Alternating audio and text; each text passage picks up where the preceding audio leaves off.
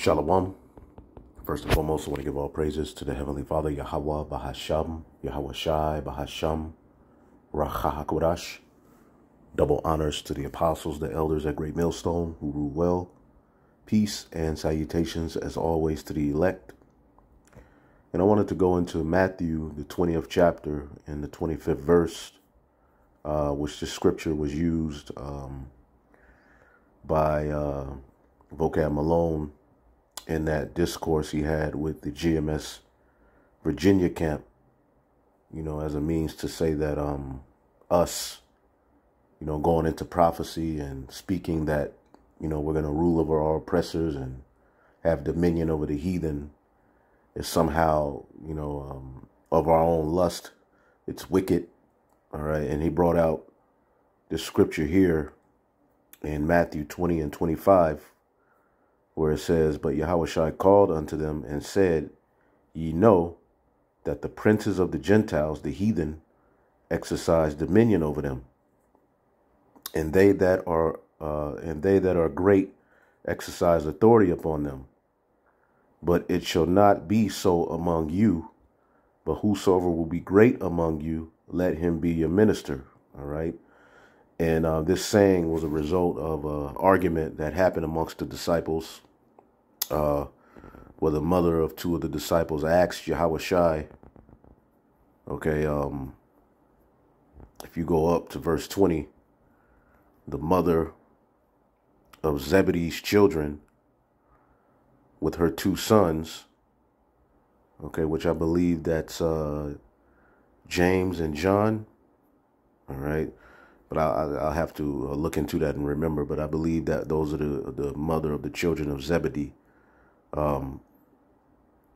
It says, "Then came the mother of Zebedee's children with her two sons, worshiping him and desiring a certain thing. And he said unto her, What wilt thou?" Like, what's going on? What's up? And she said unto him, "Grant that these two sons may sit on the right hand and the other on the left in thy kingdom." All right. But Yahushua answered and said, "Ye know not what ye ask. Are you able to drink the cup that I shall drink, and to be baptized with the baptism that I shall be baptized with?" Meaning the hell that he's going to catch for his position, all right, within his walk, all right, what the Lord has given to him to get back to the right-hand side. It's a lot, and we're feeling that, all right, and it's only going to get worse, but it's going to get better as well. But, his followers, his disciples had to go through some terrible things as well, just as he did. So, and they said unto him, "We are able." All right, basically they was like, yeah. And he said unto them, "Ye shall indeed drink of my cup and be baptized with my baptism that I am baptized with, but to sit on my right hand and on my left is not mine to give." Okay, because we know in the kingdom of heaven under Yahushua, you're going to have the 12 disciples established back in their order. Okay, and how the Heavenly Father does that, all right, we know Peter's going to be the head, but he's like, look, that's up to the Most High. All right, it says, "But to sit on my right hand and on my left hand is not mine to give, but it shall be given to them whom it is prepared of my Father." Okay. And when the 10 heard it, the other 10 disciples heard it, they were moved with indignation against the two brethren. Okay. So when you read verse 24 in the NLT, it says, "When the 10 other disciples heard what James and John had asked," all right, yep, the children of Zebedee. Okay. It says they were indigent. All right, because I guess they had their mother to ask that question. All right, but the 10 disciples heard it and they got mad. Okay, but Yahweh, and start talking crazy to one another. All right, which is something that's going to be addressed as well here in this lesson, because we got to watch how we talk to one another. All right, but Yahushua called to them, all right, and said, "Ye know," all right. Let's read this in the NLT. Yahushua called them together and said, "You know how the rulers in this world lord it over their people, and officials flaunt their authority over those under them. Okay. And that's how heathen rule. Okay. It says, but among you, it will be different. Whoever wants to be the leader among you must be your servant. Meaning, we will put here to serve. Okay. Yahweh Bashim Yahushua and one another. Okay. And the greater the servant you are, the greater your reward, right? And it says, whosoever will be chief among you, let him be your servant. Okay, meaning just because you have the highest position in the camp, just because you're the head of a camp, don't mean you lord over those under you and talk crazy to them. Okay, which may have been something that was going on amongst them, and Yahweh Shai addressed it. Okay. But it says here, for even the Son of Man came not to be served, but to serve others. And Yahweh Shai's life was an example of humility. He was an example of servitude. All right. He washed the feet of his disciples. He came to serve. He came to do the bidding of his Father in heaven. And he was a great example that we should follow. Okay. And it seems like when it comes to following Yahweh Shai's example, a lot of brothers look at it as lame or weak. All right. When that's the very thing that we should be pushing and doing amongst the brotherhood. Now, there's going to be times where certain brothers are going to get got on. There's going to be times where you have to tell a brother about himself. All right. But we're not giving these leadership positions to lord over brothers and be a complete tyrant as the heathen are. All right. As the scriptures say, they're going to know how we differ from the rest of the world and how we love one another. Okay, and you can't let these Christians hijack these sayings. No, we have to be the real example of these things. Okay, it says, for even the Son of Man came not to be served, but to serve others and to give his life as a ransom for many. All right, and that's starting with the elect. Okay, now vocab Malone, as we go into prophecy and the scriptures say our enemies will be, our footstool under Yahweh Shai, and we will be joint heirs. All right. Because the scriptures tells us that Yahweh Shai is going to have the heathen for his inheritance. But Yahweh Shai tells us he's going to, as we're joint heirs with him, we're going to have power over the heathen as well. All right. Remember what he gave to Peter. Okay. In the form of authority was a key. Okay. As a matter of fact, let's get that real quick. Okay. Because this scripture in verse 25 has nothing to do with prophecy of us ruling over the heathen. Okay, this scripture is speaking of how we should rule, all right, and deal amongst each other as a body of believers in following Yahweh. As a matter of fact, real quick, Peter reiterates this in 1 Peter's the 5th chapter. Okay. Advice for elders and younger men.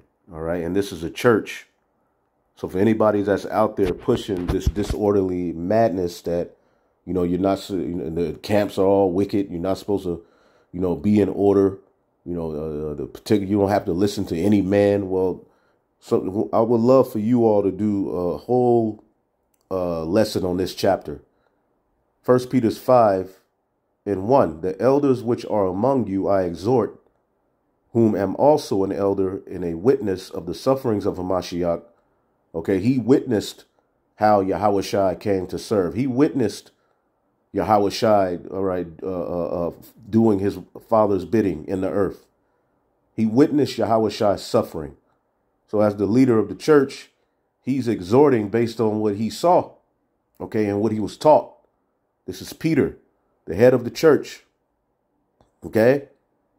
It says, I am a witness of the sufferings of Hamashiach and also a partaker of the glory that shall be revealed, okay?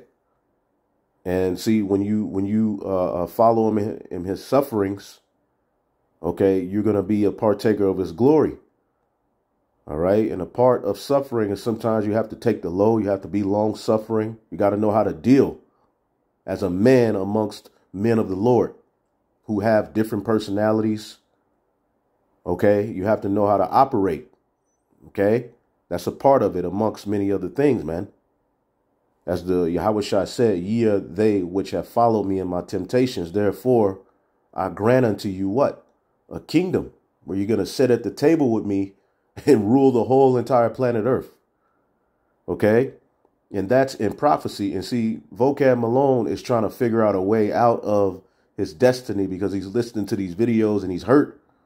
Okay? But we're just reading what the Holy Scriptures say. We're not just a bunch of disgruntled Negroes, Latinos, and Native Americans mad about history. Now, we get mad about what happened and what your people did to our people.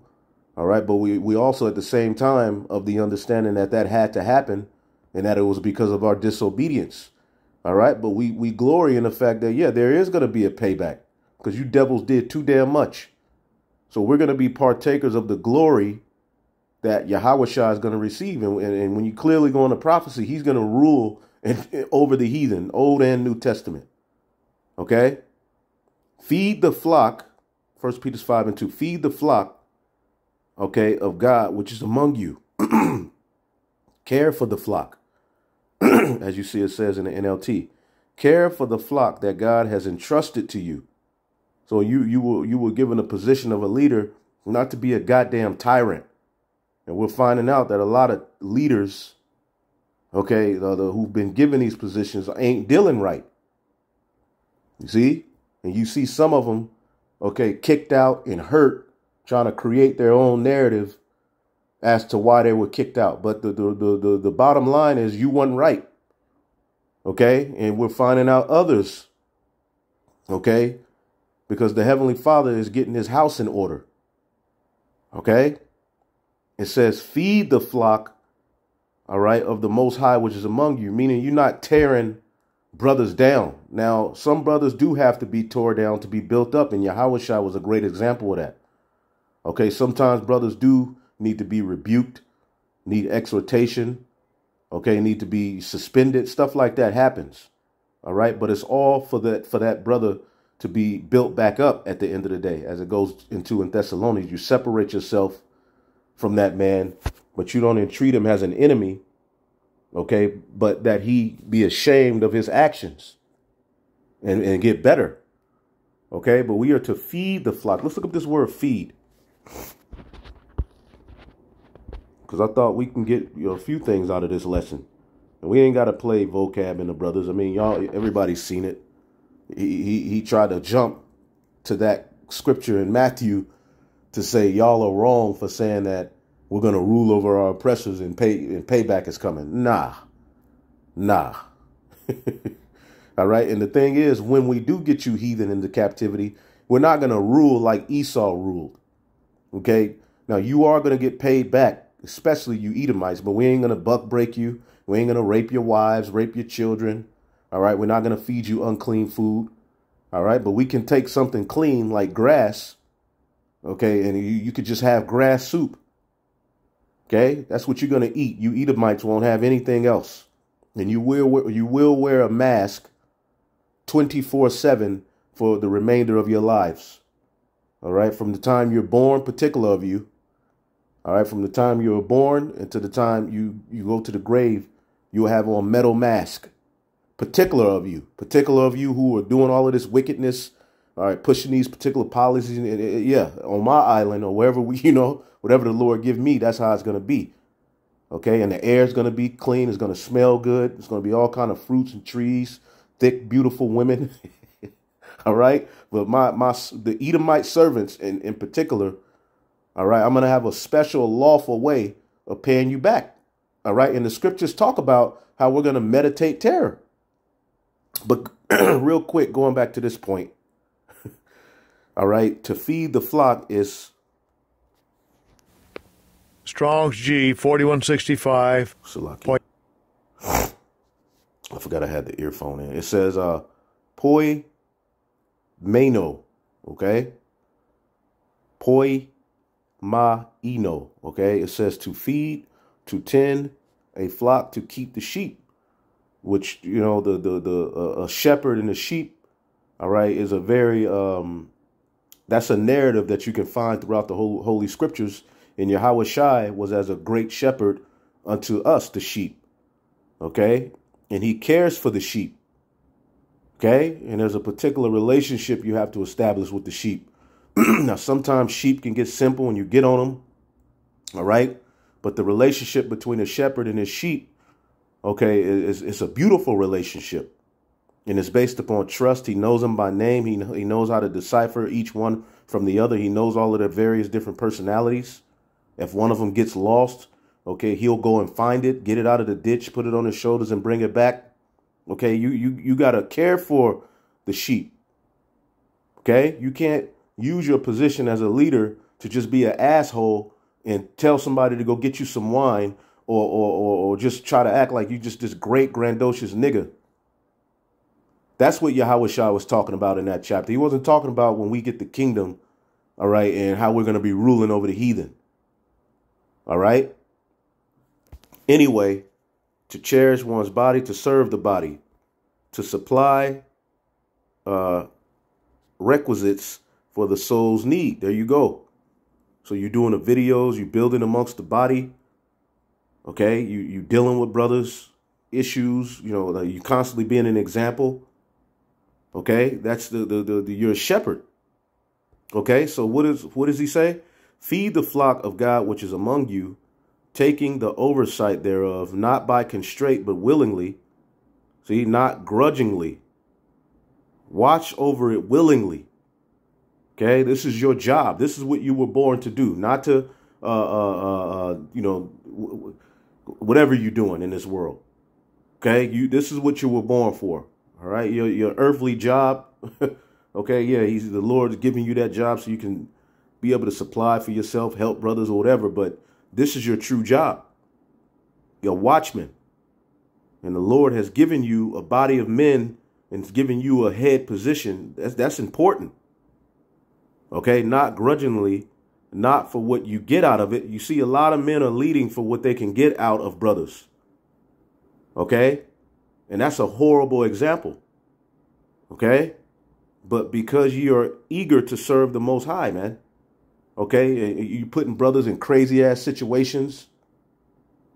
All right. All for your greed and what you want to come up being wicked, man. And these things ought not to be. So you're willingly serving, not for filthy lucre, not for what you can get out of a brother. OK, it says neither as being lords over God's heritage, but being an example to the flock. See, don't lord it over the people assigned to your care, but lead them by your own good example. And if you're not, eventually the Lord is going to call you out and you're going to be through. OK, because the Lord is always watching. OK, you can fool men, but after a while, them angels going to expose your ass. And when the chief shepherd shall appear, ye shall receive a crown of glory that shall not fade away, which comes with authority over the heathen. OK, so when Yahushua gave Peter that authority, now let's go back real quick. He says neither as being lords over God's heritage. You're not being an asshole. OK, just beating the sheep for no goddamn reason, kicking the sheep, talking shit to the sheep, making the sheep afraid. OK, now they should be afraid in the sense that you on point and they want to be on point and they, you know, they want to be respectful and, you know, because it also gives a order to the younger men to submit themselves to the elder when you read verse 5. So this is a good chapter for brothers to read, but if you're a leader, if the Lord gives you a leadership position, you got to be on point. You can't be lording over brothers talking shit, being a peach cobbler and ice cream eating nigga. OK, now right here, this is what Yahushua said, Matthew 20 and 25. But Yahushua called them and said, ye know, or let's read it in the NLT, ye know that the rulers in this world lord it over their people. You see that? And the officials flaunt their authority over those that are under them. But among you, it will be different. Whoever wants to be a leader among you must be your servant. So you must be an example of humility. OK, we're here to serve. OK, and be in order and be an example. All right, because we're here to replicate Yahweh Shai in the form of our fruit. Okay, as we what we've been given, okay, are an example of Yahweh Shai. The fruit that we get, we want them to be examples of Yahweh Shai, and that our fruit may remain. And the fruit got to be fruit meet for repentance. So when Yahweh Shai gave Peter authority, I believe that's in this chapter, Matthew 19. Let's see here.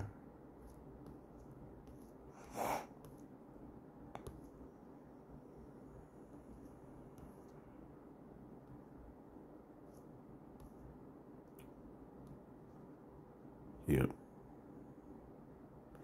that's a good one, but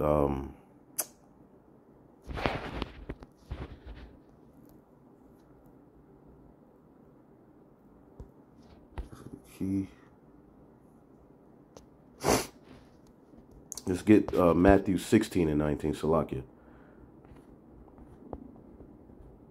This is Matthew 16 and 18. And I say also unto thee that thou art Peter, and upon this rock will I build my church, the tabernacle of David. All right. And the gates of hell shall not prevail against it. Okay. And he promised us that. Okay.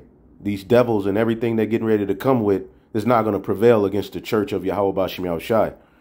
Okay. And the beginning of the tabernacle of David started once Yahweh Shai started this church, with Peter being the head disciple. Okay. In these latter days, that tabernacle is being complete. Okay. As us, the Gentiles, are being linked onto the fold, man. Okay. Being brought into the fold. Israelites, all right, awakening from a dead state.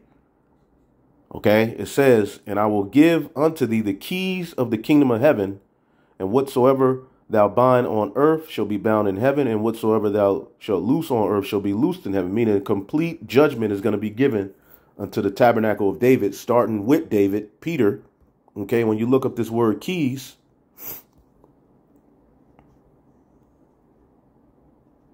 okay, kleis, it says, since the keeper of the keys has the power to open and shut, like we're going to have dominion over judgment, literally under Yahweh Shai, throughout the whole entire planet Earth, metaphorically in the New Testament, to denote power and authority over various kinds. Now, when Yahweh Shai gets his kingdom, let's get that in Psalms, the 2nd chapter. Let's get some Hebrew hopscotch going on in here, right?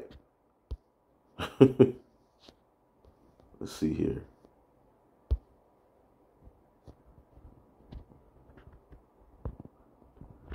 Psalms chapter 2. And I'm going to read this in the NLT. Yeah, the NLT is dope. I was watching the video yesterday where Apostle Tahar was going into the NLT. And he said he saw the Sakari do it. But, you know, I saw the first brother who I saw do that is that brother, elder brother Karatazah from Vegas. But it doesn't, you know, it ain't like who started it first or who, you know, but that brother, I saw him, and I don't watch all of the Sakari videos, so maybe they started it, who knows, but I saw that brother do it first. All right, but it's a beautiful thing because what the NLT does, and while we go into it, the King James, as far as translation, is supreme from the Hebrew and the Greek, right? But the NLT gives you a more modern understanding because the Old English is very, very hard to understand sometimes. So you can get more out of the NLT, which is why I have the King James on the left and the NLT on the right. So what it says in the King James is, I have set my king upon my holy hill of Zion. All right. Now, you know, if somebody just coming in, they wouldn't know what the holy hill is. The holy hill is Jerusalem. And the king that he's going to set over that is Melchizedek, Yahweh Shai, because Melchizedek was the king of Salem and priest of the Most High God. And we're going to be kings and priests under that order. All right. Once we return unto Jerusalem, New Jerusalem is coming down from heaven. All right. As a spiritual government, a body, perfect. All right. So when you read it in NLT, it kind of goes a little bit more into it. Right. It says, for the Lord declares, I have placed my chosen king. All right. On the throne in Yerushalayim, Jerusalem, city of peace, on my holy mountain. Okay. And when you get Revelation, the 14th chapter, Okay. Revelation 14, and I looked, and lo, a lamb stood up on Mount Zion, same thing, Jerusalem. That's where the temple set on a high mountain. Okay. And with him 144,000, having his father's name written in their forehead. That is the governing body. Okay, that are going to have authority. Okay. And we're going to kick ass in righteousness. How about that?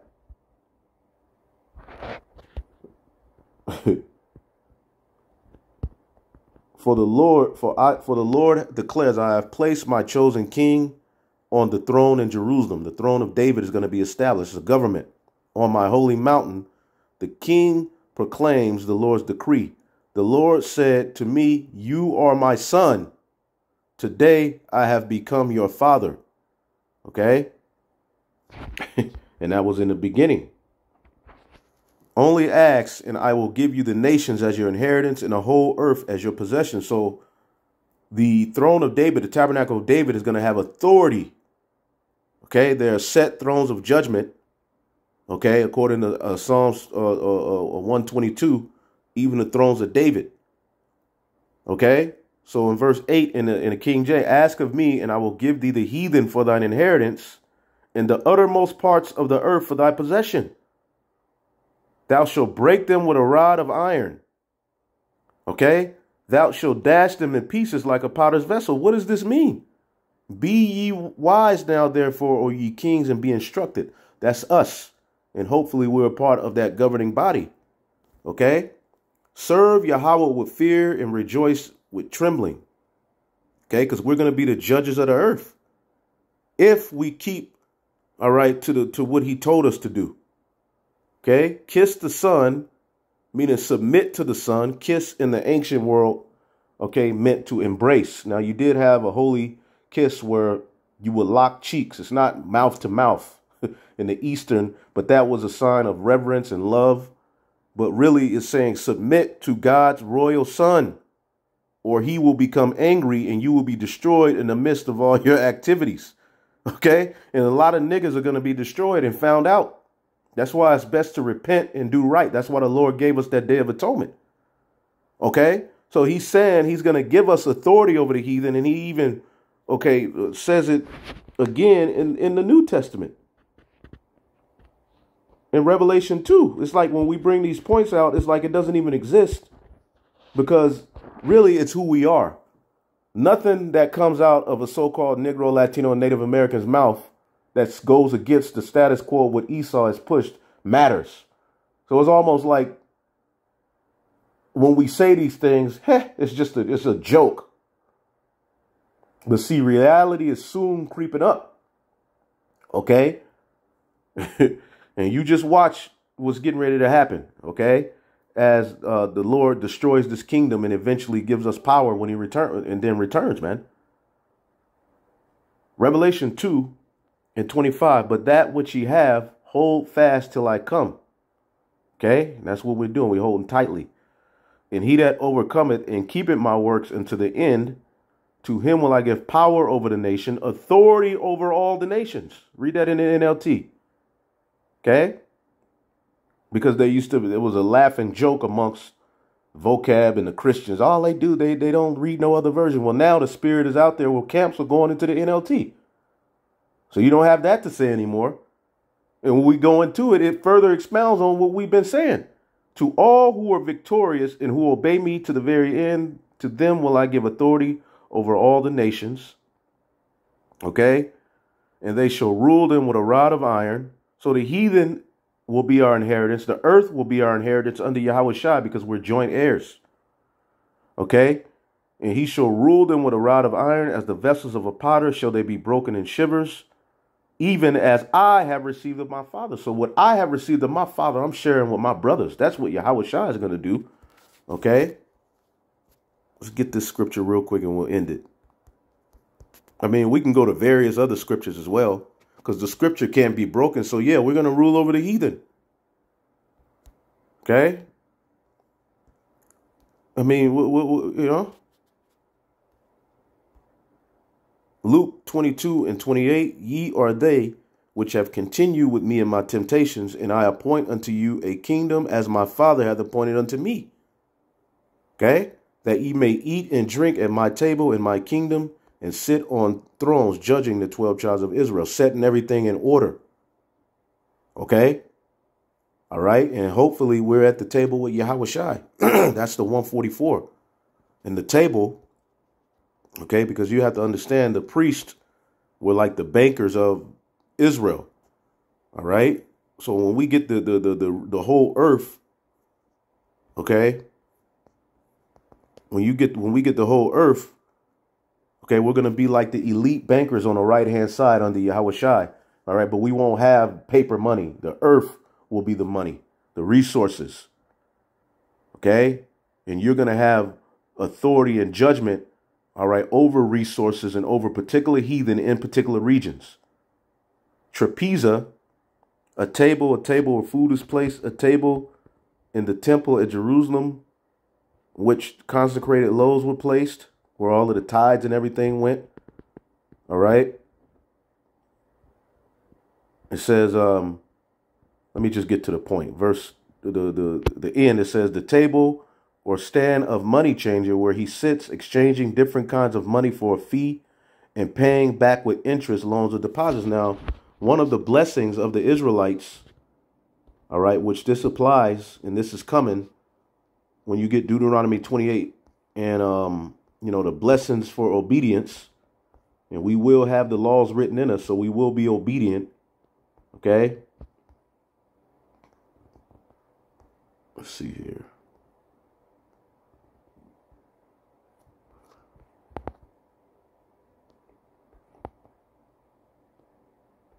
Let's see here.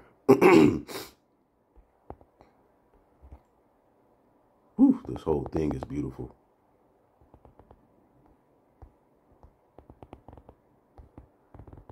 The Lord will guarantee, NLT Deuteronomy 28:8, the Lord will guarantee a blessing on everything you do and will fill your storehouses with grain, the entire planet Earth, the resources.